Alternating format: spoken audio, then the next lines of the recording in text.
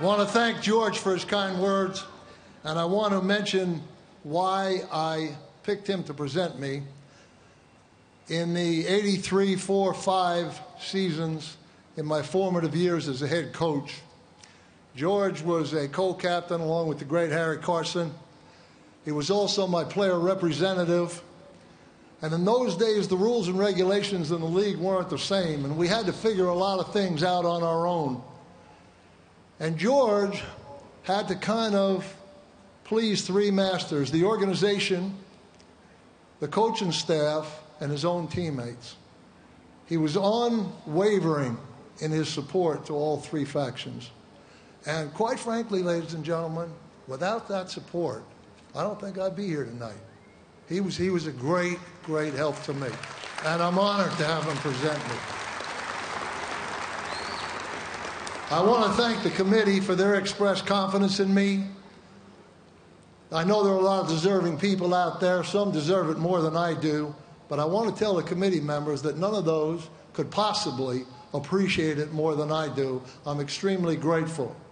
The only thing I would ask them to do is when they put my bust in the hall tomorrow, I'd like to be somewhere near Lawrence Taylor so I keep an eye on that sucker.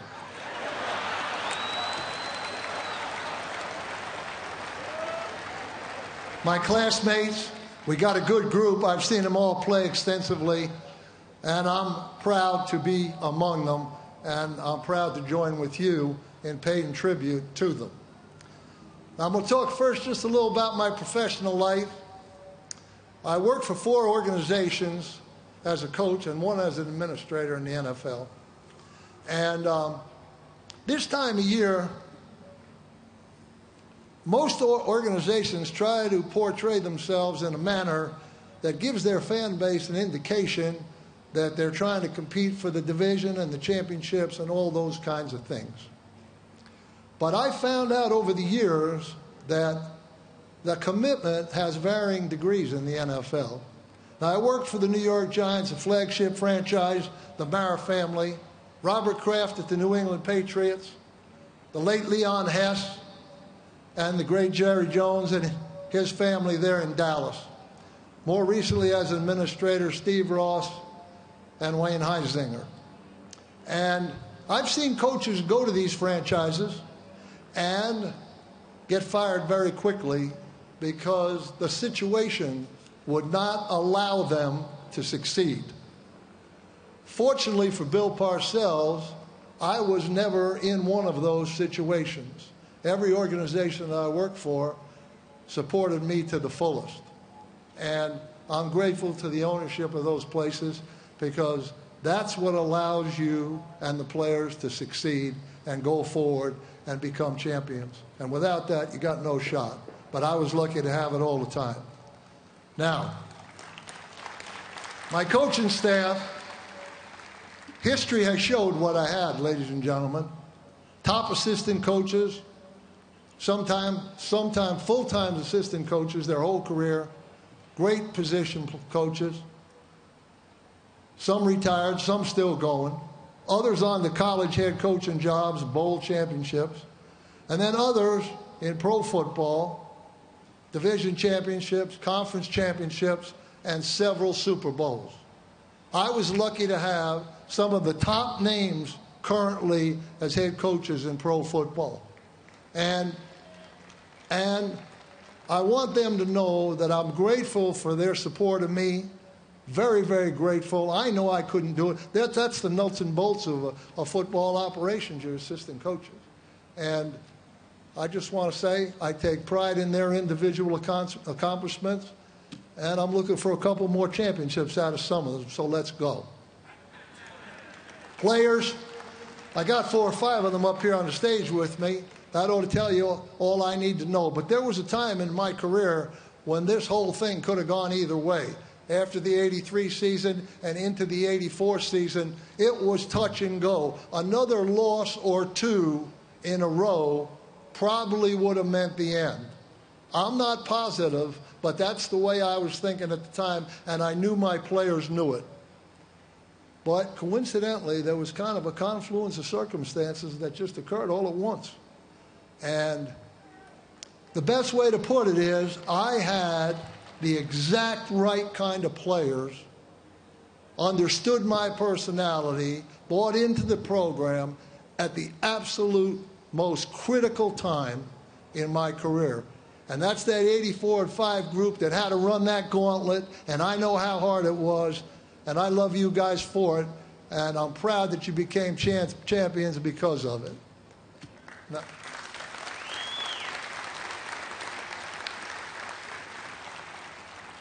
I had a lot of people when I first came in the league to help me. And I have to mention just a few names quickly. The late Al Davis, I don't know why he befriended me, but he advised me over a number of years. Tom Landry, Chuck Knox, Chuck Knowles, some of the great names in football history took the time when I solicited information from them.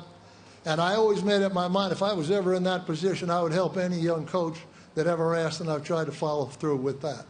On the personnel side, Bucko Kilroy, the late Mike Holovac, Gil Brandt, and my longtime friend and confidant, Ron Wolf, helped me on the personnel side, and I'm grateful to them for that. You know, coaches like players now, they need agents. My first one was named Robert Fraley. I shared him with Cortez Kennedy. He was killed on a plane crash in the mid-90s, and when the induction results were announced this year for this Hall of Fame class, Tez called me and he said, Coach, you know what? Robert had been proud of us. And you know what, Tez? We're lucky to have him, man. I'll tell you. Since that time, Jimmy Sexton picked it up for me. He's been a great friend. His secretary, Amy, done all the things necessary to support me in my efforts, and did a great job. And I thank you, Jimmy. Appreciate it, man. Now, you know, a coach has secretaries, unfortunately for them. And you might not know this, but Mondays are literally Blue Mondays in the NFL, no matter what happened on Sunday. Because on Monday, no matter whether you won or lost, something's bad. Some group on your team didn't play the way you wanted it to. Someone's hurt. Someone can't practice. Someone's out for the season, and you got your pro department scurrying around trying to look for his replacement in 48 hours. Someone has an issue, and you got to deal with it. And there are 5 things that happen every day. I've always told all my coaches that went out coaching that happen in pro football every day that you wish wouldn't happen. And if you don't have the mentality to deal with that, you need to get out of the business. But these secretaries, they're pretty sharp. They learn when they start hearing these short, one-word answers that a coach should not be talked to on Monday because he's not worth talking to on Mondays. So I thank those girls, they're here tonight, for their understanding and appreciate their support. On a more personal note, I didn't come up the hard way. I didn't come up the easy way. I grew up in an average American family, northern New Jersey. Had a great dad. Had a lot of wisdom, imparted it to me. Had a mother that was highly confrontational. I probably got a little of that as well. Had 2 brothers, one of whom is deceased. I know he's looking down. My other brother's here tonight. And I had a sister. I know she's watching tonight. And it was all good. I guess that's the phrase now everybody's using. It was all good. And that's the way it was. I have 3 lovely daughters. And I can remember in the pursuit of my jobs, traveling around the country, that every once in a while, probably usually about every 2 or 3 years, I used to gather them around when they were schoolgirls, that kitchen table, and tell them that we were going to have to move again. And to look at the dismay and consternation and uncertainty on their faces was very painful to me. And I always was on alert when we got to our next destination to hear something that gave me an indication that the acclimation process was underway. Like they liked their school, I met a new friend, the teacher seemed okay. Now, retrospectively, as I see them as grown women, raising families of their own, they know how proud I am of them, how much I love them. And I think the experience that they had in moving to different quadrants of the country, I know that they travel fearlessly now. They're not intimidated by change, and they're directing their children in a proper manner, and they're productive citizens in society, and I felt like that was my main job as a parent. So I love you girls. My former wife, Judy, who kept the home fires burning when I either couldn't be, and there was a lot of this next thing, or wasn't there, she kept them burning. And I have repeatedly told her over the years that I think there's a great integrity about that. And I know full well that if it was just left to me, that I wouldn't have got the job done. I was not only married to her, but I was married to something else as well. So I commend her for a job well done, and I thank her very much for it.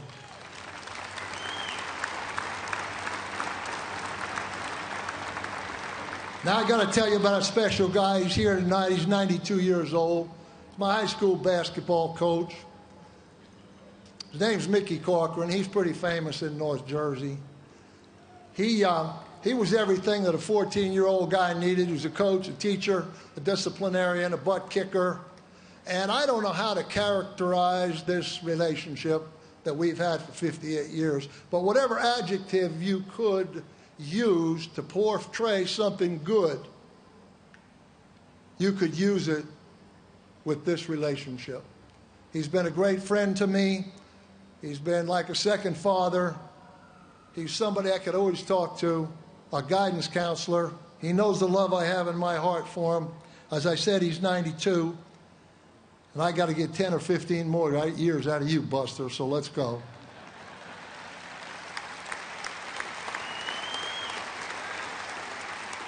Another man, first guy to ever give me a head coaching job, Hastings College in the mid-'60s, Dean Pryor. He's here tonight, thank God.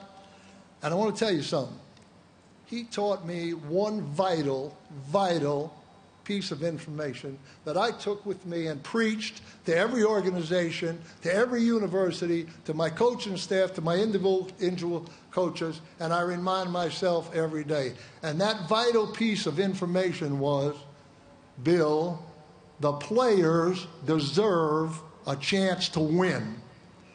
And you as an organization or a university and a coaching staff and an individual coach and a head coach have an obligatory responsibility to give it to them.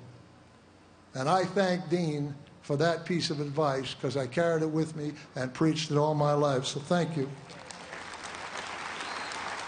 One other guy I'd be remiss if I didn't mention. I know he's down in Mississippi tonight. He's still coaching. He's a sick puppy like I was. Name's Ray Perkins. And he's the one that got me involved in pro football along with the late Ron Earhart. And I just wanted to mention Ray and tell him how much I appreciated him taking a chance on me when he didn't really know what he was getting. So I say thanks, Ray. I know you're watching. Now, I want to just say something about my experience in pro football. And there's a guy up on this stage that kind of got me thinking about something. And his name's Steve Young, and I heard him say this. I don't mean to put you on the spot, Steve. I heard him say this several years ago. He said that the locker room is a great laboratory for human behavior. And when he said that, it just kind of hit me. I said, you know what? This guy's right. This guy is absolutely right. Now, talent aside, we know it's the football business, but the only prerequisite for acceptance into that locker room is you got to be willing to contribute to the greater good. And if you are willing to do that, you are readily accepted. And if you're not, you're pretty much quickly rejected. Now we got all kinds in this place. Okay, we got white, we got black, we got Latin, we got Asian, we got Samoans, we got Tongans, we got Native Americans. Ladies and gentlemen, I played and coached with them all. And the only thing that made any difference is, are you willing to help? And if you are, come on in. And if you're not, get the heck out of here. Yeah? Now, there are a lot, you'll remember this one, Steve. There are a lot of exit doors in pro football. And by exit doors, I mean vehicles that organizations or players or coaches could use to intimate to the public that it wasn't their fault that the team performed poorly. But Monday, about 5 o'clock in the afternoon, after we've all watched those films, very seldom are any of those exit doors taken, because accountability is at a premium in guys like this. It's at a premium. So we got the greater good and we got accountability. Now, we've got some rules and regulations in the locker room, but they're not written down. But after you've been there just a couple of days, you know what they are. And if someone should deviate and violate those rules, you find out that there's a judge and jury in that room. And they act decisively. And their decisions are final because we don't have any appellate courts in there. Okay? So we've got the greater good, we got accountability, and now we got law and order. Now we got a wide range of emotions in this place, ladies and gentlemen. We got happiness, we got humor, practical jokes, hilarity, success, achievement, and then we've got that momentary time of exhilaration where you hoist that championship trophy over your head, and I don't know what happens, but some mystical blood kinship is formed. And although it's a fleeting moment, that kinship lasts for the rest of your life. And the thing I'm most proud of with my teams is they have it, and I know because I lived it, because when something goes wrong with one of them, all the others run to help. And I know because they've run to help me. Now,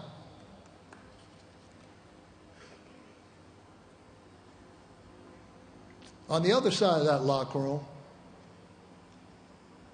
there's darkness, there's defeat, there's despondency, there's pain.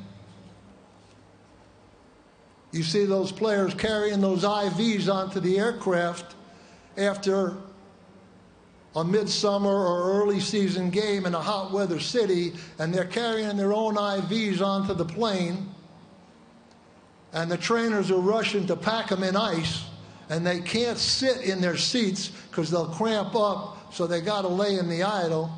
Ladies and gentlemen, they don't put that on television, but I was there to see it. There's pain, there's injury, there's tragedy, and even death. And I wish all of American society could have experienced what I experienced in this place. Because, ladies and gentlemen, it is a priceless, priceless education. In closing, about 10 minutes after I was named head coach of the Giants and my first press conference was over, the patriarch owner of the New York Giants, the late Wellington Mara, was at my office door, and he said, "Bill, let's take a walk." And he took me down the stairs, of course, to that same place that I was just talking about. And in the old Giant Stadium, the Giant players will remember that as you walk through the players' entrance, there was a little room to the left, and it was like a little alcove room, and it had a couple chairs in it. And Wellington took me over to the wall in that place. And on the wall was a little plaque, and it had an inscription on it. And coincidentally, that inscription was attributed to the first black player ever inducted into this Hall of Fame. His name was Emlyn Tennell, and he was inducted in the class of 1967.